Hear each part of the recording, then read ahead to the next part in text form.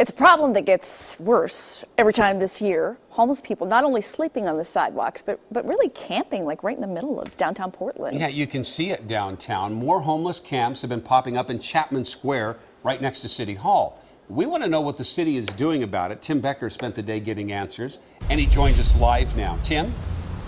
Yeah, Jeff, you know, it is hardly like it was here during the whole Occupy movement thing, but this area is still home to quite a number of homeless people lately, a sizable number. The city is well aware of it, they tell me, but I also found out that they'll never do a clean sweep of the place, use force to move everybody out all at once. Instead, they go about it more methodically. Well, I come here sometimes, and sometimes I go and do other things. I met Shasta, her hula hoop, and a few of her friends this morning.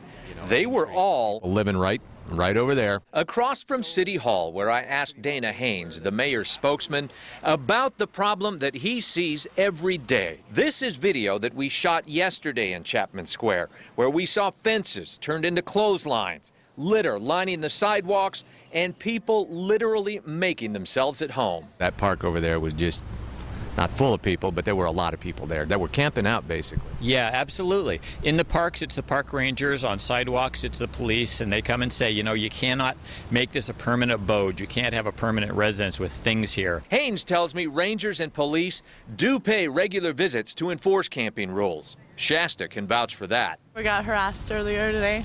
What is harassed? What is that? They got woke up, and I'm not exactly sure, but like the cops came and like took a bunch of people's stuff. If you don't move in 2, 3, 4 days, we can come and tell you we're going to move your stuff and we're going to take it and store it for 60 days. That's one way the city deals with the problem, an issue city council hears about from business owners all the time. So they've developed a 3-point solution. First, they offer services to the homeless, but I've learned only about 10% accept the help. They're also working to increase affordable housing. And third, they enforce the rules. Though Shasta tells me she's been here every day now for a while. Usually they don't mess with me. They come here every morning, from what I hear. We're trying to find some answers, and we recognize that we're not doing enough.